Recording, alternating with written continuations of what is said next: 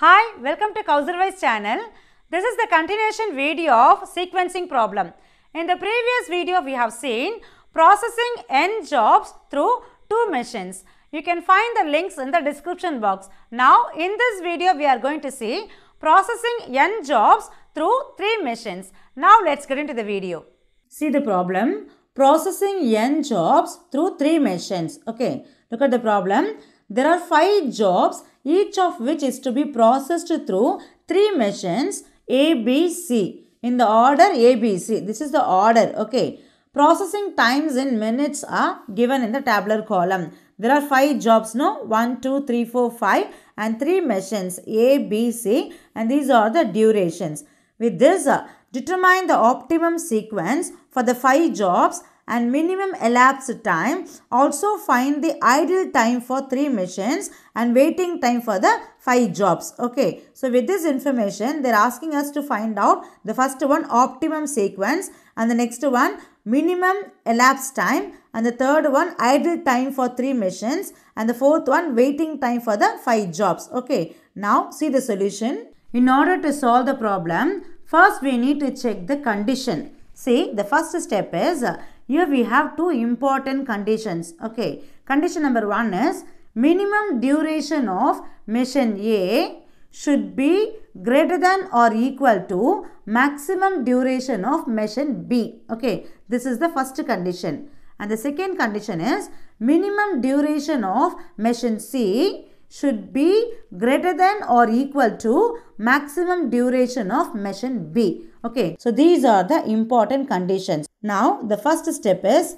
in order to proceed further, we need to satisfy either or both the above conditions. That is, if either or both the above conditions satisfied, then we can go to next step. Otherwise, stop the procedure, which means the algorithm fails. Now, look at the problem to check this condition. Look at the problem. First, we need to find out the minimum duration on machine A and minimum duration on machine C and maximum duration on machine B. Okay. So, here on machine A, the minimum duration is 6.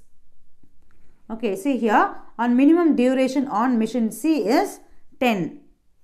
Okay. And on machine B, the maximum duration is 10. Okay. Now, see the solution to check this condition.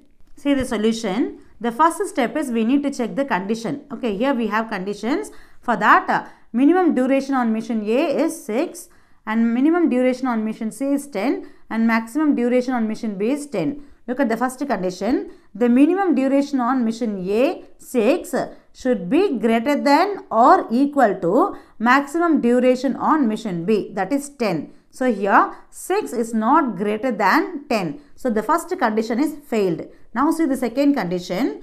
Minimum duration on machine C is 10. It should be greater than or equal to maximum duration on machine B, 10. Now, 10 is equal to 10. The second condition is satisfied. Okay. We need to satisfy any one condition or both the conditions in order to proceed further. Okay, here we satisfied one condition. Now, see the next step. Look at the second step. Here, we need to introduce 2 fictitious machines. So, fictitious means imaginary. That is M1 and M2. For M1, we need to club A's duration and B's duration. And for M2, we need to club B's duration and C's duration. See the problem. For machine 1, we need to club A's duration and B's duration. Okay, that is 6 plus 8, 16 plus 10, like that. Okay, for machine 2, we need to add B's duration and C's duration. That is 8 plus 14 and then 10 plus 18, like that. Okay, now see the solution. See the solution in step 2. Here we have 5 jobs and imaginary machine 1, imaginary machine 2. Okay. For machine 1, the duration is A plus B. No. 14,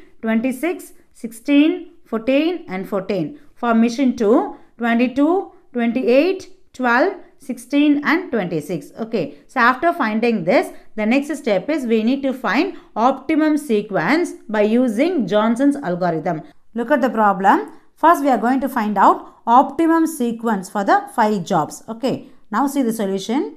See, in the previous video, we have seen n jobs through 2 machines. Okay. By using Johnson's algorithm in detail. Here we are going to apply the same procedure for finding optimum job sequence. Okay, see, look at the table. What is the first procedure? So first we need to find out the minimum duration among M1 and M2. Okay, so find out the minimum duration. Yes, so 12 is the minimum duration, but it occurs on mission 2. So what is the procedure? If minimum value occurs on mission 2, we need to assign this particular job in the backward direction first. Okay, so assign this job in the backward direction, job 3. So we have assigned this particular job. Then again we have to follow the same procedure. Okay, which is the minimum duration? Yes, 14 is the minimum duration, but it occurs on mission 1 for 3 different jobs. So this is called tie. In case of tie, what is the procedure? We need to check with the opposite minimum value and assign that particular job in the forward direction first, next, like that. Now see the opposite value, 22, here 16, here 26. So which is the minimum duration? 16 is the minimum duration. So assign this job in the forward direction first. Okay, the next minimum duration is 22. Okay, so assign this particular job in the forward direction next. 1. Okay, then next one is 26. So assign this particular job in the forward direction next. Okay, so we have assigned 3 jobs in the forward direction. Now we have only one job, that is job 2. So assign here. So we have found optimal job sequence by using Johnson's algorithm. That is for mission 1 forward direction, for mission 2 backward direction. Okay. Now we are going to apply this optimal sequence for the original problem. Look at the solution table.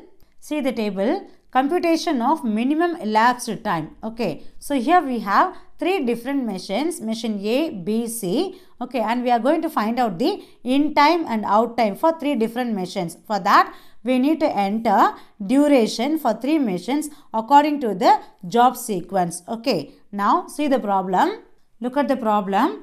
Okay. These are the durations for 3 different missions for 5 different jobs. Okay. And we need to enter duration for 3 missions according to the optimum job sequence in the solution table. Okay. See the solution table. We have entered duration for 3 different missions according to the optimal job sequence from the original problem. Okay. Now the next step is we need to find in time and out time for 3 missions. First we are going to find out in time and out time for mission A, since it is the first process. Each and every job has to process through A, B, C. This is the order now. Okay, mission A need not wait for any job. Okay, there will be no waiting time for mission A during the process. So we can enter in time, out time for mission A first.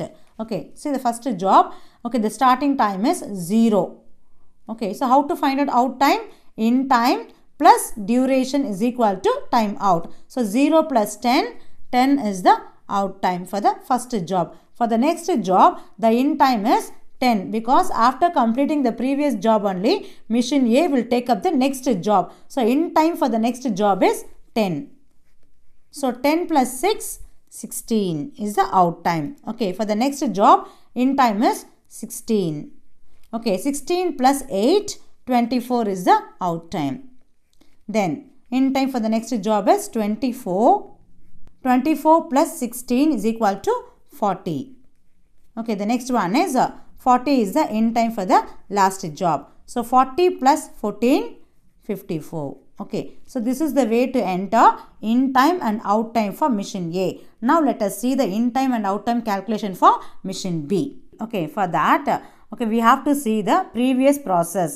So after completion of the previous process, the mission B will take up the each and every job. Okay, see, for the first job, the in time is 10, because after completion of this process only, the job 4 will move on to mission B. So what is the in time?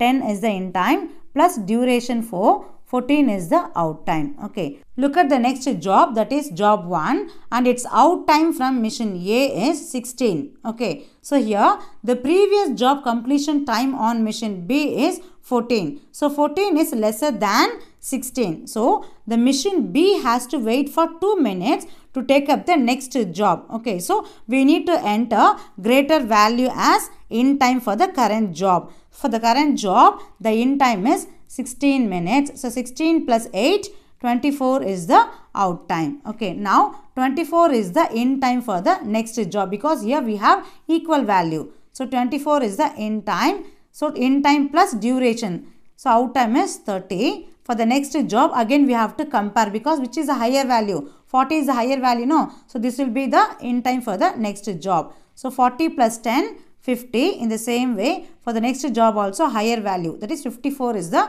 in time. So 54 plus 2, 56 is the out time. Okay, so this is the way to enter in time and out time for machine B. In the same way, we need to enter time in and time out for machine C. Okay, so what is the end time for the first job? After completing the two process A and B, then the job will move on to machine C. So in time is the out time of the previous process. That is 14 is the in time plus duration 12 is equal to 26. For the next job, just compare the current job's out time from machine B and previous job out time from machine C. Okay, so here we need to enter greater value as in time for the current job on machine C. Okay, which means machine C will take up the next job after completing the previous job only. Okay, so the in time is 26 and plus duration 14 is equal to 40 is the out time. For the next job, so which is the highest value? 40 is the greater value, no? So 40 is the in time, 40 plus 20, 60 is the out time. For the next job also, so which is highest? 60 is the greater value. So in time plus duration 78 is the out time. For the next also greater value as in time. So 78 is in time plus duration 10. So out time is 88. Okay, so this is the way to find out in time and out time for machine C. Now look at the problem. So far we have done two things. Okay, number one is we found optimum sequence for the 5 jobs. Okay, and the next one is we found in time and out time for 3 different machines. Okay, in order to find out the total minimum elapsed time. See the solution table.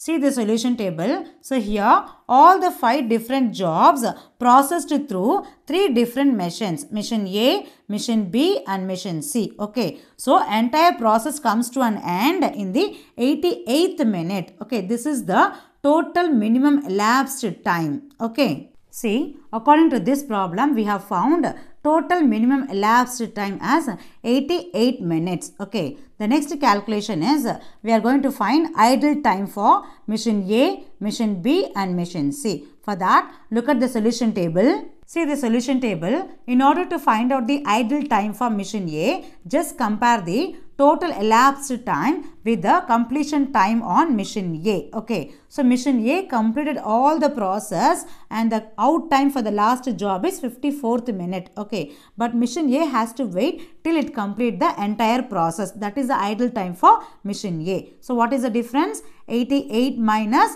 54. That is the idle time for machine A.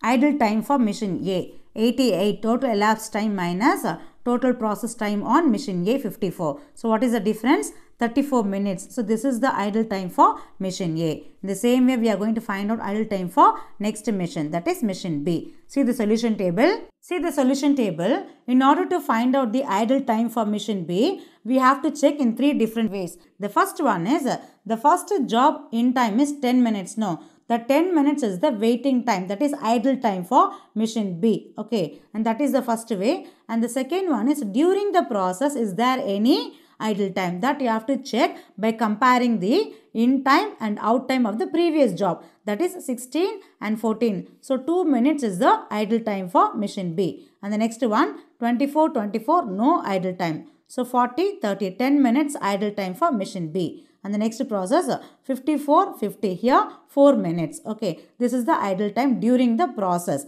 This is the second case. And the third one is the last job process, the end time is 56 minutes. Now we need to compare with the total elapsed time. So that is also one kind of idle time for machine B. Okay, now see the calculation.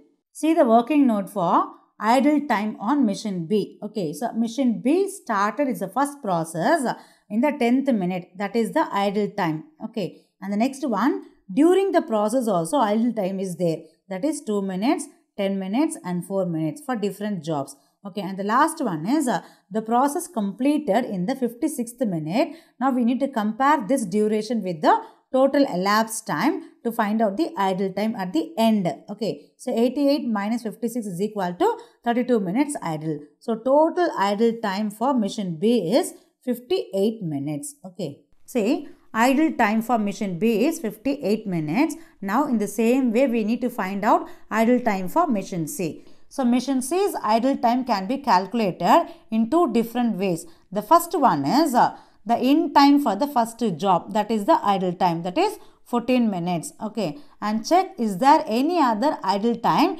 during the process. For that you have to compare the current job in time and previous job out time. 26, 26 no difference, so no idle time. 40, 40 no difference. 60, 60 no difference. 78, 78 no difference. So no idle time during the process, only in the beginning. That too 14 minutes is the idle time for mission C. Okay, see, we have found idle time for mission A, B and C. For mission A 34 minutes, for mission B 58 minutes, for mission C 14 minutes. Okay, now look at the problem. So far we have done optimum sequence, minimum elapsed time and idle time for the three missions. Now we are going to find out waiting time for the jobs. Okay, see the solution table. Okay, now we are going to find out the waiting time for the job. For that we need to check each and every jobs. Okay, so out time and in time. Out time and in time for the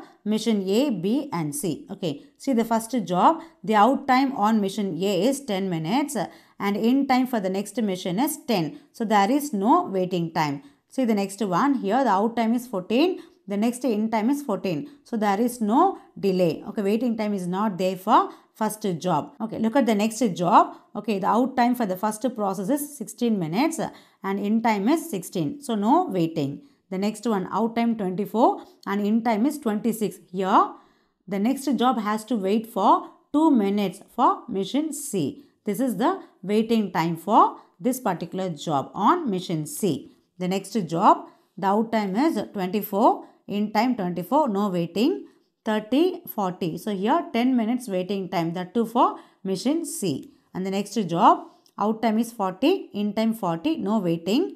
50, 60, here 10 minutes. So the second job has to wait for 10 minutes, okay, to process through mission C. So 10 minutes waiting time. See the last job, see the out time 54, in time 54, no waiting. Okay, the next process 56 out time and 78 is the in time for the next process. So here this particular job has to wait for how many minutes? The difference is 22 minutes. Okay, so this is the waiting time for the last job on mission C. See the calculation for waiting time for the 5 different jobs. Okay, for job 4 there is no waiting time, so nil. For job 1 it has 2 minutes waiting time to process on mission C. Okay, job 5 has 10 minutes waiting time to process on mission C. And the next one, job 2 has 10 minutes waiting time to process on mission C. And the next one, for job 3, 22 minutes waiting time to process through mission C. Okay, so total waiting time is 44 minutes is the waiting time for all the 5 different jobs. Okay, see, so far we have done these things. Okay, the first one is total minimum elapsed time 88 minutes and idle time for A, B, C 34 minutes, 58 minutes and 14 minutes. And the third one, waiting time for the all 5 jobs is totally 44 minutes. Okay, hope you understand this concept. In the next video, we are going to see processing 2 jobs through M machines. Okay, you can find the links in the description box. Hope you like this video. Please hit the like, comment, subscribe and share with your friends. Thank you.